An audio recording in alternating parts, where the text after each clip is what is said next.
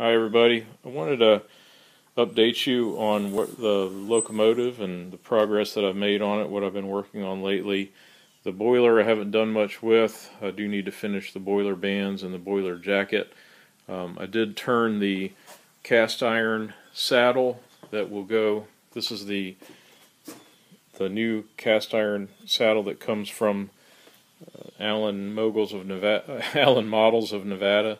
It's beautiful. I have it sitting there. It's just, wanted to test fit it after I bored out the center of it to clear the steam dome, but it's really nice piece there. Anyway, here's the chassis over here. It's waiting, and I wanted to take a little time, since I haven't worked on the locomotive in a while, just to methodically go through, and there were a ton of little things that I wanted to do to it, just namely installing cotter pins in my mechanical cylinder drains. That was on the list. Putting some blue Loctite on a lot of the little bolts that don't have lock washers, just to make sure they don't rattle loose.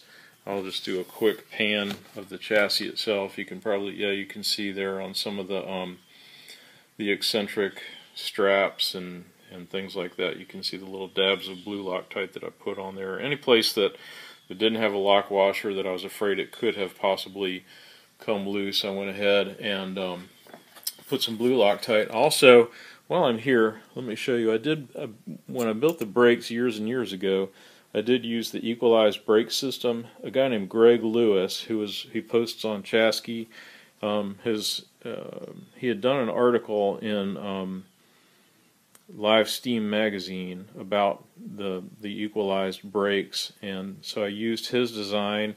I wanted to show this thing. I'd used left-hand threads for some of these clevises to make it easy to you rotate it and the whole thing tightens up basically. And after I got done painting the rods, wherever I used a left-hand thread, I put a little red stripe there, painted it with some Tester's model paint or something, just to remind me that that's a left-hand thread if I ever have to redo those things. So I thought I'd pass that little tip along. The other big thing I wanted to do, I was looking back, it's been a year since I installed the mechanical lubricator in the running board. I like how it looks. I had run the lines, I built the lines, built the little arm and all that stuff. And I had primed it initially just to check it, but I hadn't put any of the cylinder oil in there, so I finally got some steam cylinder oil. I filled it up. I disconnected the mechanical arm here so I could move it, just by hand. And I disconnected both the fittings here. Just wanted to make sure the prime was good and I had oil coming out. And then I could reconnect the lines and then check them, make sure the oil was coming out, supplying to the steam chests. But this one was fine right off the bat. This one I couldn't get any oil out of, so I consulted with Fred. He gave me some good advice. There's a check valve built in there, so I ended up taking that out, taking the check valve apart. I think it was just pushed together and it wasn't letting the ball move. So I just reassembled it, put it back in, pumped the arm a little bit more, and then sure enough I got oil out of there. So I reconnected that, and I also checked and made sure I had good cylinder oil flowing out to both of those. So check in the box, and like I said, putting cotter keys in and Loctiting everything that could come loose. I think I'm just about to the stage. One more thing, that before I put the boiler in place, I can build the connection. You can see I've got some little pieces of pipe sitting back there to do the piping that connects the steam operated brake cylinders back there. Sorry about the big finger in the way right there, these things.